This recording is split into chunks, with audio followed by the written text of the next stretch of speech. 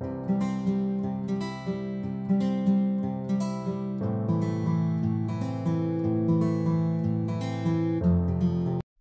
everyone.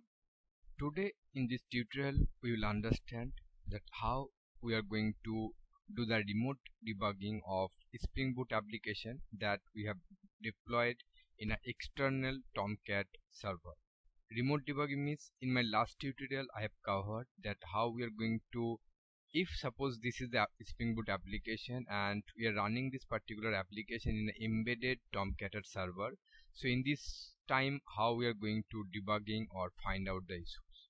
But here in this tutorial I am going to cover that suppose we have generated the var from this particular application and we have deployed this particular var into the external Tomcat server.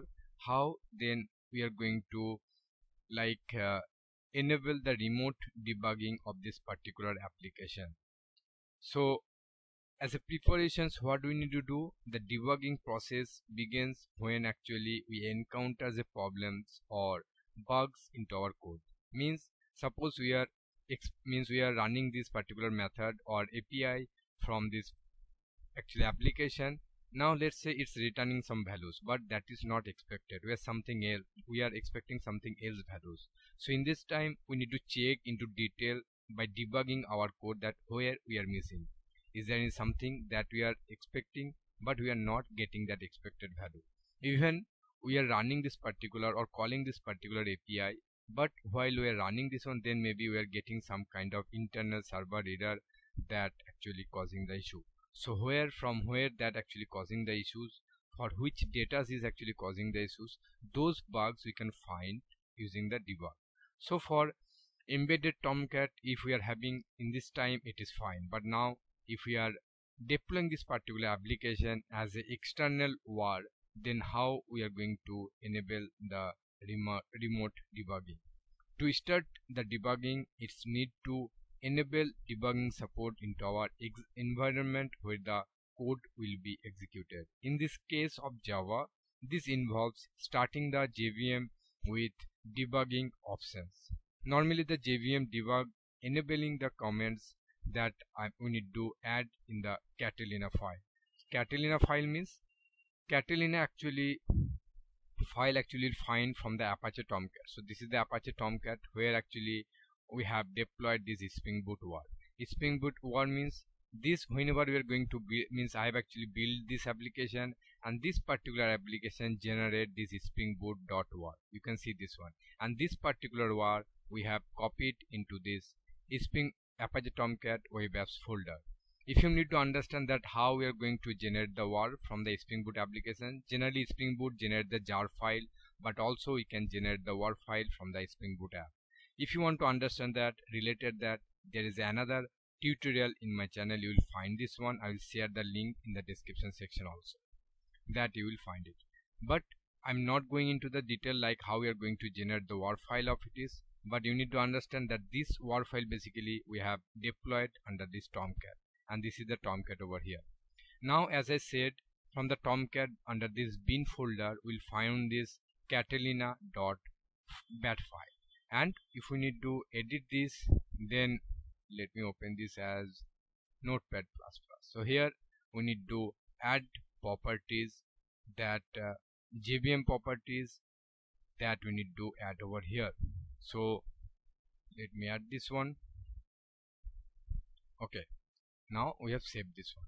So we have said this, we need to add this one -x debug and then xrun jdwp and this agent lib, and after that we need to add some sub options over here. Okay, so agent lib, this jdwp means it's a Java debug ware protocol. This agent actually option available into the JVM, and it's allowing external debuggers to connect and debug the Java application. DT transport, this is the another sub options of this one. Okay, let me zoom it little bit so that you get can understand. Okay, so JDWP means it's a Java debug ware protocol. Okay, now this socket one, this is actually sub options of this JDWP agent. It specifies the transport mechanism to be used for communication between the JVM and the debugger. In this case, it's using the socket based transport. Next is this server equals to Y. This means it is the another sub options of JDWP. It indicates that JVM will act as the server waiting for a debugger to connect it. Next is suspense equals to N. So this is another sub options of this JDWP. It determines whether the JVM execution should be suspended until a debugger connects or continue running. Okay, in this case it will continue the running. And the final one is the address, means where the debugger will start. Okay, next, after adding this into the Catalina.bat file, okay, we need to add the remote debugging from the Eclipse perspective. Over here you can click this one, then open the debug as, and here you need to click on the debug configurations. So here you will found actually one options, that remote Java application. Double click this one. Here you can keep any name, suitable name. By that you can understand that what is the purpose of it. Over here it will localhost, this is the host, and port. So here we can update it to the 8787, means this is the actually port where the remote debugging will start.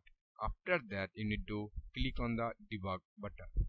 Okay, so once actually we will start the Tomcat, then after that it will basically start, it will connect to the debugging port. So after that we need to start the Tomcat over here. So for starting the Tomcat, there is one bat file that is called the startup.bat.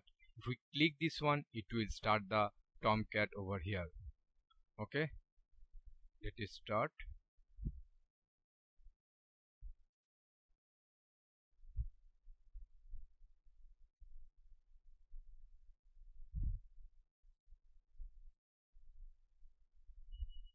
Okay, why it is not starting? Startup.bat. Yes, you can see that the first statement was listening for transport DT socket at address 8787, means Tomcat started in the 8, means Tomcat actually started in 880 port, but Tomcat debugging point starting at this 8787 port. Okay, you can see that Tomcat got started and the Spring Boot applications also deployed over here. You can see all the details over here.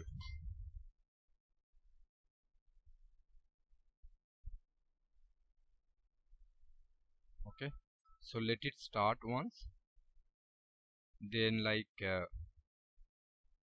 you can see that Tomcat got started over here in 880 port. Okay, now from the Eclipse we need to just open this debug configuration, and here we need to click on the debug. So you can see it got started now. Now from the either Postman or from the browser, we need to call this particular API. So for calling this one, whenever we are going to deploy this one into the word application as into the Tomcat, so we need to call with the the context name. So for this the context name will be Spring-boot. So let me show you. This is the localhost 880 Spring-boot. This is the context name that we need to define, and then API, and then products. So now if we call this one, you can see we have added the two debugger point over here, so it's come over here. So for going to the further, we need to press the F6 so that it will come over here, and then it will execute that database call. Okay, and then we need to resume the application. So now if we see over here, you can see the response is printed into the browser.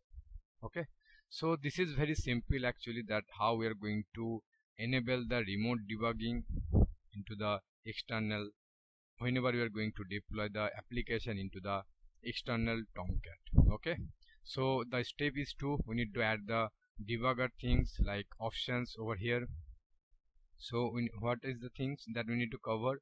So we need to add these debugger options over here, JDWP, this one, After that, we need to start the Tomcat. We need to open the remote debugging thing over here, and then we need to start the debugging thing, and then we can easily, and then we need to add the breakpoints actually, so that it will stop over here.